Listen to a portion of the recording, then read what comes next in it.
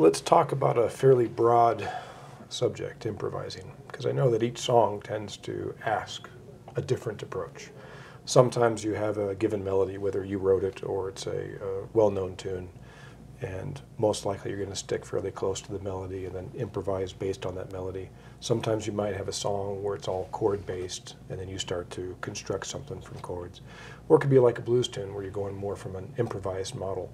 Some players tend to hit record and away they go. They might do a couple takes, and they'll take parts or choruses that they feel like, oh, I like the third chorus better than the first take. Some players will really woodshed it ahead of time and, all right, this is the way this song gets played. Can you talk a little bit about some of those different modalities that you take on as an artist and how you approach improvising? Well, first, if it's a melody that you actually have to stick to, Amazing Grace, for example. I play that song the first time, and I try to just play it so that everybody knows what it is. And it could be Amazing Grace, it could be whatever. But I play it the first time, and then I kind of build on that as I go and add little embellishments along the way. And that's where I kind of plan those out a little bit in advance, because you know if you're playing a melody, if someone asks you to come play Amazing Grace at a wedding, which they do, and funerals, that's you know, something that you do too with the harmonica. So if you know in advance, I try to work those out. But a lot of times with a blues solo, like you mentioned that, where it's just chords, and they say, hey, take it and play. You know, yes, I'm improvising, but long way back. You know, I practiced with backing tracks, and I found things that worked, and I kind of developed this bag of tricks, or bag of licks, I guess you could say, and I have things that I know that will work over those chords. So improvising is, it is improvising, but there's homework that goes ahead of it, so that you know what you're doing. You can't just fly by the seat of your pants, so to speak. You kind of have to have an idea. And again, it goes back for me to the chords. What notes are the juicy notes on the harmonica that will work over these chord changes? So I love the 3-draw half-step bend. If it goes to the 4, you know, you can get on the 3-draw half-step bend and play it, and also, you know, just kind of growl, you know, so. And then when it goes to the 4,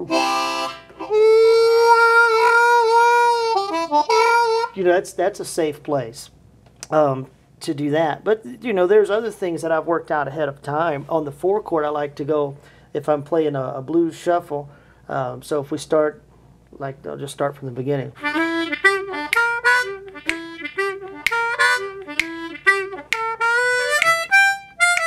So the 4.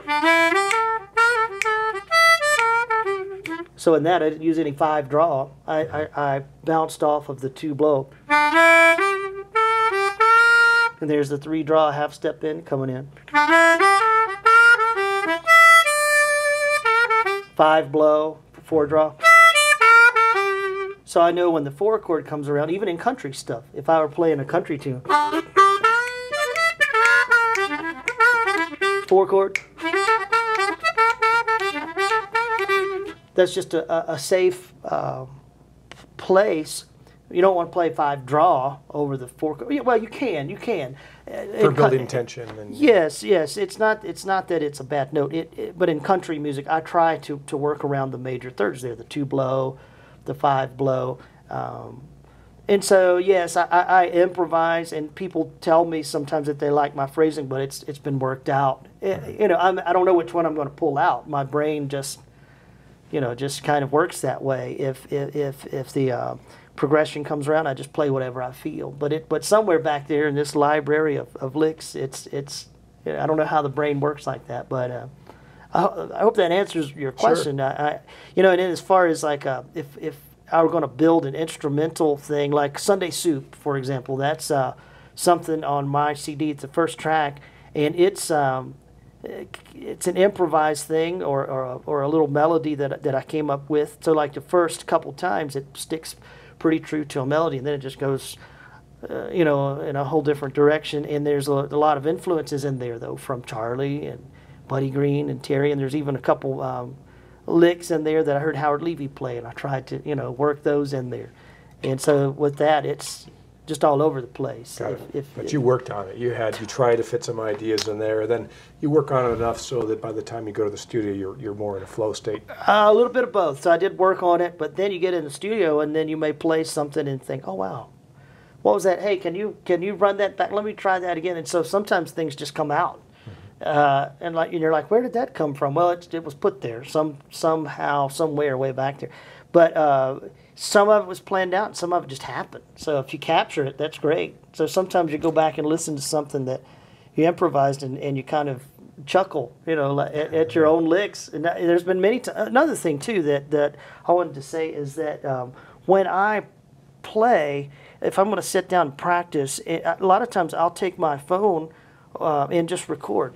I'll just record and I'll play something, especially if my brain's starting to if I have found a lick that I like this third position major stuff, I'll record it, because a lot of times I'll do stuff and I'm like, hey, where in the world did that come from? So if you've captured it, you can go back and learn licks from yourself. Yeah, sure. I don't know if you've ever experienced that. All the time.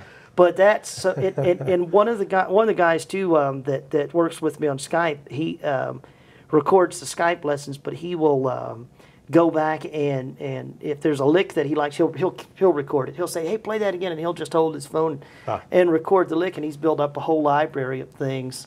Sometimes he'll play them back for me and say, what did you do here? And I have to listen to it. I don't know.